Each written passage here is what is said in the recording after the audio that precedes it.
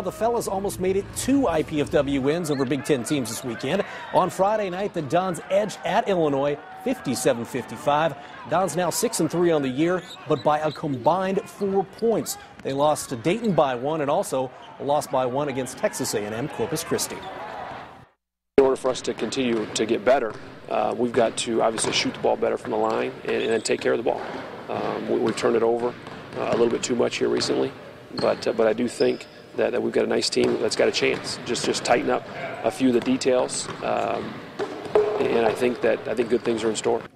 Dons play at Miami of Ohio tomorrow night. And getting back to that.